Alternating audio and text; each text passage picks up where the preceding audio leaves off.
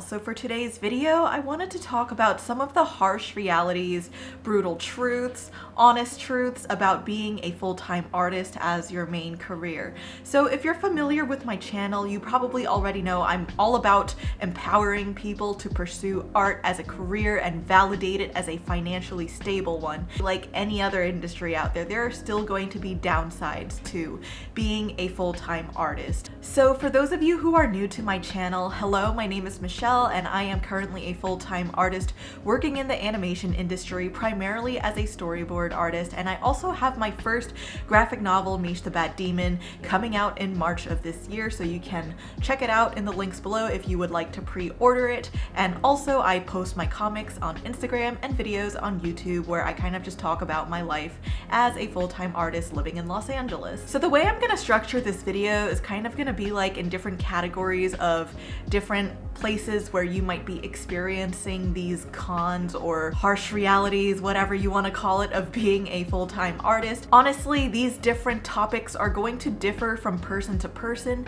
and these are just simply based off of my experience. So the areas that I'm going to primarily focus the topics around would be for your student life, your working life, financially, and creatively. And if you're still deciding on art as a potential career path, because at the end of the day, you're gonna have pros and cons in any field you decide to go in, and it's just more about choosing the pros and cons you are specifically willing to deal with. So the first topic I will be covering is as a student. What are the common downfalls or problems that you might be facing as a student? And the first one I personally realized is realizing that you're not special. There are a lot of talented folks around you when you first enter art school, and you are most likely coming from a world where you were the only artist in your world. Like at your school, you were probably known as the art kid. In your neighborhood, you might have maybe gotten some of your artwork published in your local newspaper or something like that. And that is great and that is amazing. I feel like everybody should experience this in their life where they are the star of their community. And then once you enter art school though, you then realize you're surrounded by so many amazing artists, which is a good thing in the broad scheme of things because you will be able to learn from your peers and your classmates and challenge yourself when you're surrounded by them. However, I will say that the feelings of inadequacy and feeling like you're not good enough is going to be a very prominent feeling when you first enter art school, because you're going to be surrounded by people of different skill levels and different art style tastes that it's going to make you eventually question your own style. And when you do start to feel insecure, you might have moments of not even wanting to create art or feel paralyzed about creating art. For me personally, the way that I dealt with this in school was, yes, I had to go through that hurdle to realize that, hey, I may not be special anymore, but the challenge within this is to find out what about my art makes me have a specific voice that is different from other people. Sure, we all have artistic skills and abilities, but we're all still going to have different backgrounds, stories, and voices to share, and that is the thing that is going to further specify you as an artist, and that's going to be the challenge you're going to have to face throughout art school. So I would say one of the ways you can cope with this feeling initially is to just remember that even though you're surrounded by all of these other amazing artists in your class, just know that other people have their own flaws and their own skill levels, and everybody is where they're at because of many different things that occurred in their life. That's why people are going to be in different positions, but what you can do is learn from each other, become friends with each other, learn about the people around you, and befriending your classmates, and just realizing that, hey, we're more than our artworks, we're all humans going through our own personal struggles in life. And I feel like creating a community where you're willing to help each other rather than compete with each other in a toxic way is better than isolating yourself and letting your insecurities eat you up. So the next biggest issue you might be dealing with as an art student is that you will probably face a lot of rejection. Not because you are bad, it's most likely going to be because nobody really knows you yet. And the best way that you can kind of of let people know who you are is by starting a social media platform, primarily on Instagram, because for me that's where the animation industry mostly lives, or just joining many of these events that might primarily be in the Los Angeles area, such as Lightbox Expo, CTN, or any other conventions that bring people together and allow you to have a presence amongst the world you want to be a part of. I would say that the main real reason why a lot of newly graduated students don't land jobs when they first graduate is because you have to remember that when you graduate, that has to also align with when entry job level positions are going to be available. Usually if you're a student that hasn't had work experience in a specific field before, people aren't going to just immediately hire you into senior or mid-senior level positions if that's what the studio is looking for. Usually entry level positions might be a little bit more limited and come out in small pools, and if your graduation time period does not align with that entry job level position opening, then you're not really going to be able to have many chances of landing an entry-level job. So my piece of advice again is for if you graduated and you can't seem to land a job getting out of school, just work on your portfolio, enhance your discoverability, share your work online so that you can even be considered for a future entry-level position. And then lastly, for the art student world, this is the money question I always get asked in every video. I've talked about it a lot already, so I'll try to keep this one short. But the main question about art school in general is it even worth it? Is it worth going to art school? And my simple answer to this is that if it's going to leave you in financial debt, don't go. The only time I will say you should go to art school is if you are an international student and you need to go to an art school so that you can get a job. Then yes, that's probably going to be more mandatory for your situation. But if you are a US resident and you want to break into the animation industry, but you or your family might not have the financial means of going to a specific school, I don't think it's worth it to go to a well-known school just to then have to be able to pay off that debt afterwards in a way that it might hinder you. So I would just say that my best recommendation, based off of what I have heard from my own friends who went this similar path, is to just go to either a more affordable school or even at your community college if they have some film and animation program, go for that, and then supplement it with classes at Concept Design Academy, Brainstorm, Schoolism, or any online schools that have somebody specifically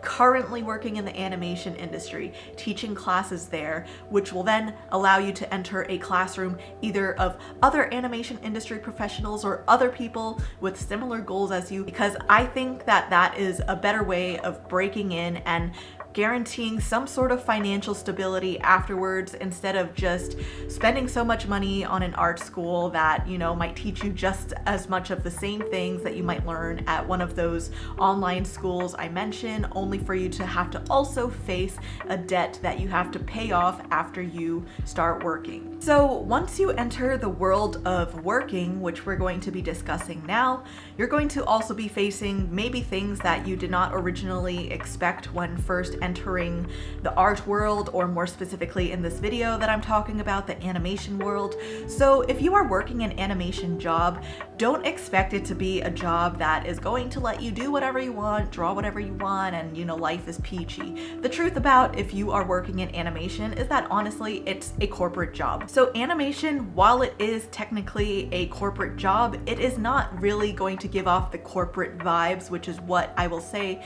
kind of differentiates it from a regular office job where you are just having to dress in a suit and tie and carry a briefcase. And I know there are corporate jobs out there that are not all stereotypically like this too. So at the end of the day, animation is still pretty much a 9 to 6 job, or sometimes 10 to 7 depending on the studio that you're at, and you still have to submit weekly time cards, you still have to worry about your benefits, retirement plan, and investments. So that is something you might not be initially be thinking about as a student, but I think it's important to just know that this is the type of lifestyle you're going to be getting at, because a lot of people who are in art fields might be thinking, oh, I want to just kind of do my own thing, I want to run my own project someday, which might mean, yes, maybe starting off in the animation industry could be a good first step, but then later on you might realize that for you to run your own project, living in this corporate life is not going to be the way that you're gonna be able to get the goals that you want. It's not as simple as just working in a studio and going up the ladder and then you'll just automatically run your own project someday.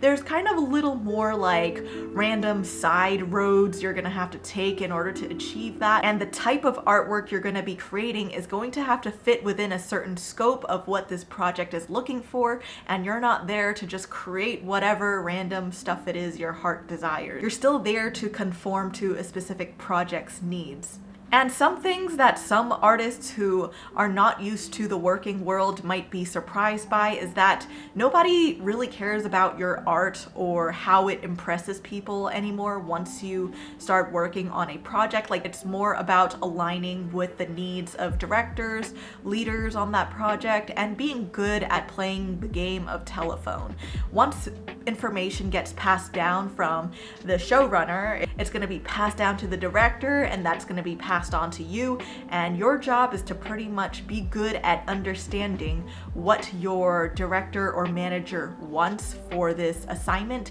and you have to pretty much make sure whatever you create is not going to be something that is going to throw them off budget. It's not going to be out of line with what they originally envisioned. That might then require you to reboard it or redraw it 5 more times. Hopefully you'll be able to get down what they want within the first 1 to 3 attempts. But if people feel like you are not aligning with the tone or the vision or are not understanding what this team's needs are, there's a chance that they might let you go. I think a lot of artists tend to realize, hey, I want to do my own project. I want to run my own show. I want to direct my own movie. I want to publish my own book, whatever it is. Doing something like that is a lot harder than you think it will be. For some people, definitely more back in the good old days of cartoons and animation when life was a lot simpler. Sure, that was the case, but let's remember we live in 2023, which is kind of like an attention economy kind of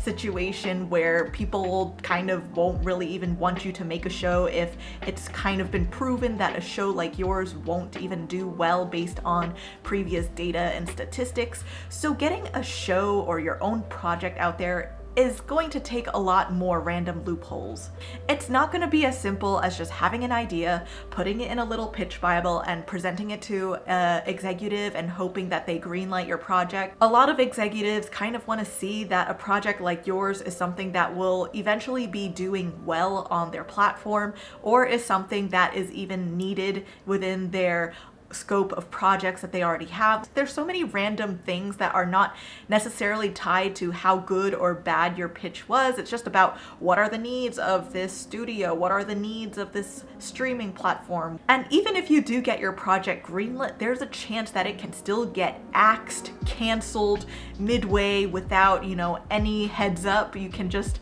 work on a project and already think that you're gonna get this show on this platform done, only for it to be done like halfway through and for it to be canceled, which has unfortunately been the case for many of the projects this past year in 2022. And even after you do have a show come out or a movie of yours come out, you still have to worry about how well it's gonna do either in the box office or in the streaming platform statistics. Like, is it gonna hit the top 10 on Netflix? If it's not, that might not be the greatest sign. You might not be able to get the chance to do a season 2 of your show, or you might not be able to direct another project for this platform again for a while. And from what I've heard from previous creators that I've worked with for their projects, they don't always get all the information that is needed about how well their show is doing, and they don't always get their project properly marketed towards audience members. So it's like you can work on this show for so many years only for the platform that you have worked on this with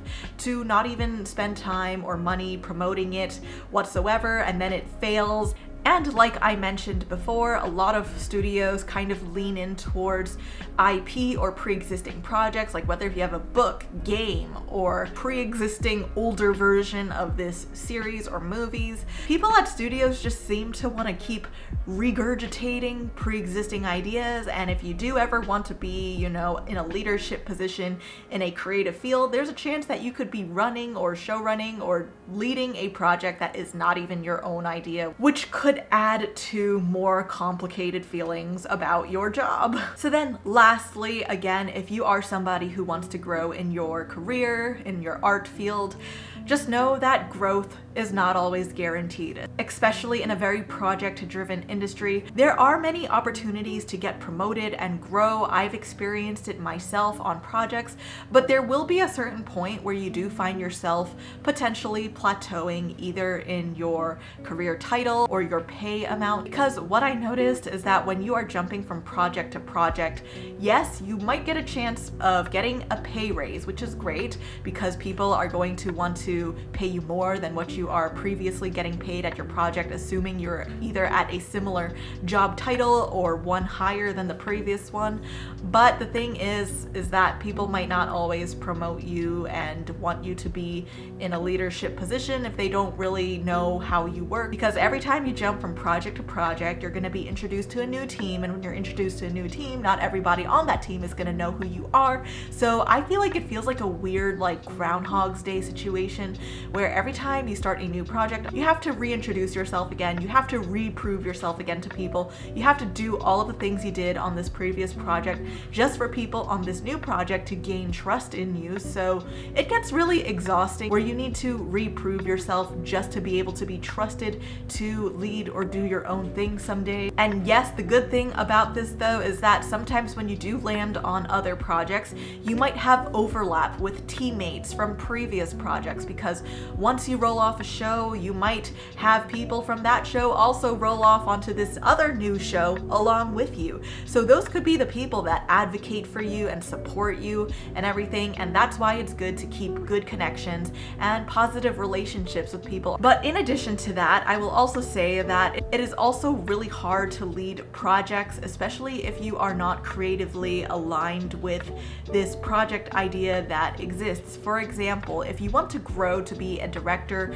or if you want to grow to be some sort of story lead, let's say you are very used to creating stuff in a serious anime tone style, but the only projects out there right now are silly sitcom slapstick humor type of shows, but that's not exactly your vibe. But you do have experience in leading and directing. You might still not be able to land on certain projects because your artistic tone and your history of types of projects you worked on might not align with this silly slapstick humor type of show, even though you do have the skill sets required to do your job responsibilities. But art is still kind of subjective, and if it's something where your tones do not align with this project's tones, then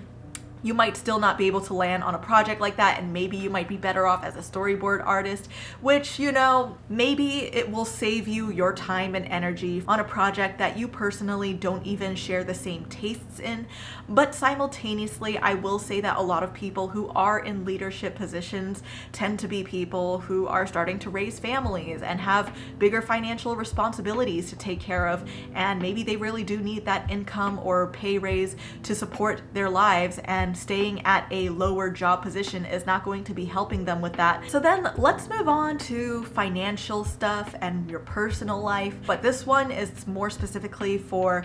animation people. So the most stable way to get health insurance in the animation industry is by joining the animation union. Anytime you are in a unionized studio, which is listed on the animation union's website, you will eventually get health insurance after working a certain number of hours. But just know that you don't just automatically get health insurance the moment you start at the studio if you had zero experience in a unionized animation studio prior to this. So I would say that the animation union's health insurance is honestly great. It's fine. It actually offers a lot of options out here in Los Angeles. However, I will just say that the act of obtaining it and maintaining it is the part that is difficult, especially with animation being so project driven. Every time a project ends, then it's like you're on this race against time to make sure you land on another unionized animation job afterwards so that you can continue gaining your health health insurance hours, because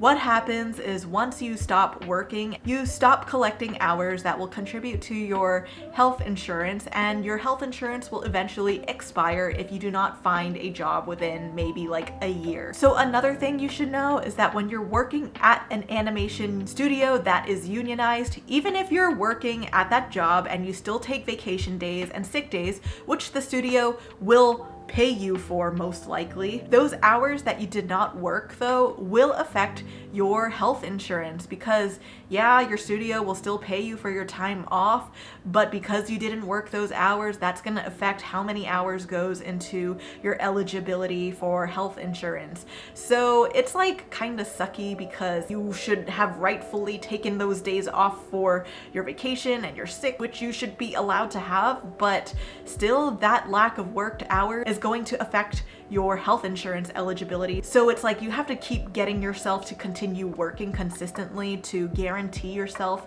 this stable health insurance, which again is going to be very tough for if you're on a project that just randomly gets canceled, and then it's like now you're placed in this position where you have to desperately find the next job to be able to continue your eligibility for health insurance. Then next is financial stability. Financial stability is going to be different from person to person, because it depends on your own financial situation. Like, have you had debt that was from your art school or college that you're still paying off? Or are you still just working an entry-level position even though you've been working in the industry for years? That's something that can affect your ability to support your own personal life and your housing. And I will say that from my experience, if I only worked a storyboard artist job without any side projects like my book or Instagram or any side things, and I only worked my storyboard animation job, I feel like I could live in a decent apartment in Los Angeles without a partner or roommate.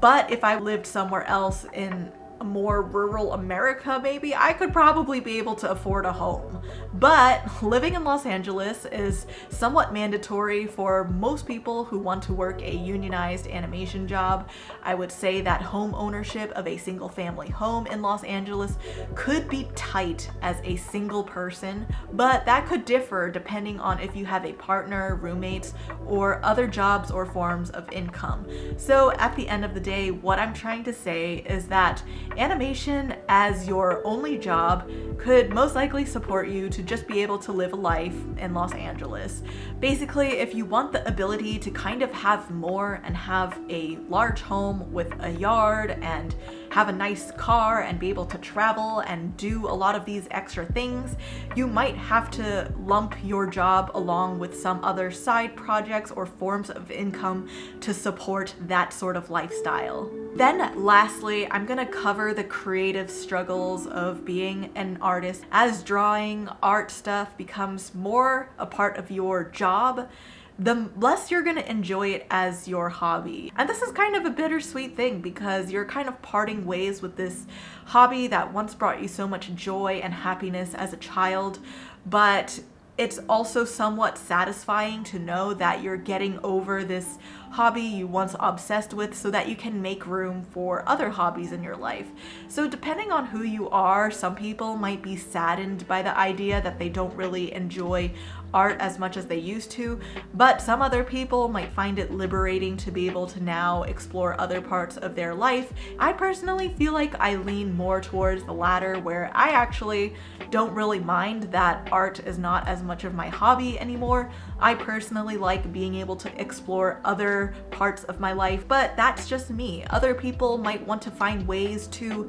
lean more back into their artistic and creative self as their hobby, and that's totally fine. It's just knowing that this is a potential outcome of making art as your career. Then next is having to choose between projects that will satisfy you financially versus creatively, because once art does become your career, there's going to be that balance between creative satisfaction and financial satisfaction. And usually the most preferred outcome is when both can be balanced. However, that's not always going to be the reality. When I hear about like directors or creators talking about their projects, they would be like jaded by the fact that this movie that they did not do well in the box office, or this author did not do well in sales for their books. and that something like that could really upset them or affect them and the way that they view their art. And that used to be something that I was just like, but your story was still so good. Like, how could you be affected by money? Because you should just be so proud that you were able to just create something so beautiful and blah, blah, blah. But you know, now as an adult, when you have bills to pay and you have a career to continue on and you have a life you want to live to be able to financially support, money does kind of become a bigger player in your life when you choose art as your career. Even if your movie was critically acclaimed and did well in terms of an artistic viewpoint, if it does not do well financially, that could maybe affect you not being able to do more projects in the future. That could maybe affect the way that studios or publishers might feel about working with you. I feel like unfortunate things that artists have to deal with when creating their art is you could still create this most beautiful piece of art, but if people don't want to buy it, people are not going to really want to work with you because you're not going to be making their studio or company money. And it can just be very frustrating to see how something that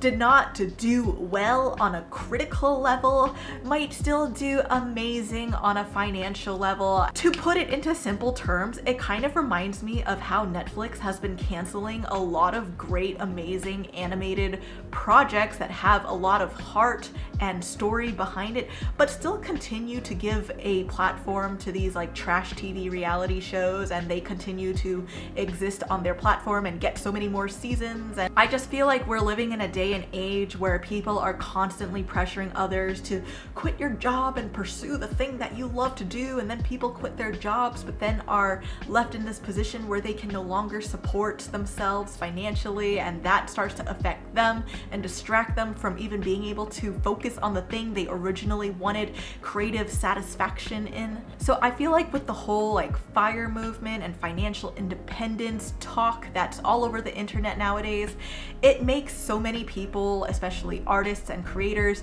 think that, hey, I should just quit my job and go run my own business and do my own thing. And for some people, that works perfectly fine for them. However, I feel like just because you are exposed to people who say these things doesn't mean that you are someone who should do that as well if you don't know who you are really yet as an artist and person. I think from my personal experience, I've had a lot of people ask me, why don't I just quit my animation job and just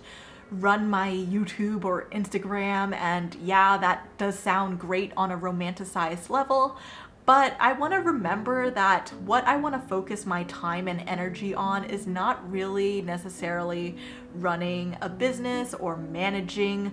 businesses on a technical level. I want to remember the thing that got me into this career path in general is I genuinely just enjoy creating and telling stories and being known for that. So I feel like a lot of artists kind of run into this problem where they're like, all right, yeah, sure, I'm gonna quit my job and just do my own thing, and then they might eventually realize that they spend so much time focusing on things they originally did not want to spend their time doing things on. So if, you know, managing your business and making sure your business is continuing to do well financially is a stress that you don't want to be dealing with, then maybe that might not be your thing at this moment in time, but who knows, maybe in the future that could be more of interest to you. But it's just one of those things where just because you have a job that might not be fulfilling you creatively doesn't always mean it's something that needs to be quit. Because personally, I enjoy living a financially stable life with a cushy animation job and being able to also do my own thing on the side without having to worry about this thing that gives me creative fulfillment to eventually be my financial supporter. In a way, it kind of feels like I'm protecting my side projects from becoming another form of additional stress when it comes to the money aspect, and that's just what I personally chose to do with my life, but it's going to be different for everyone who is in a similar tug of war. It's not always about choosing between the two, and sometimes you just have to learn with being okay with letting the two exist, at least for this time being. Anyway, that's pretty much my rant, I guess, for this video. I'm sorry if some of it came off a bit too ranty, but I kind of wanted to make a video that's a little bit more honest and talks about some of the darker aspects about becoming an artist and how it's not always the greatest thing in the world, just because I feel like, yes, we should empower people to become artists and feel like this is a valid career path, but at the same time, I feel like empowering those people also comes with letting them know what are the potential negative aspects so that when you get into this career path, you're aware of them. For me, when I was just a naive little art student, I did not have videos like this out there in the world telling me about what life is going to be like when you work as a full-time artist. But now that I've been through it, I feel like I'm starting to find more peace with these issues because I'm in a place where I've experienced enough and let it marinate in my brain for a while. Everybody is going to have their personal struggles in life, but that's why I feel like it's great that we're in a place nowadays where people are able to share their stories for others to hear online. And with that, I will say thank you for watching this video, and I will see you all in the next one. So peace out and goodbye.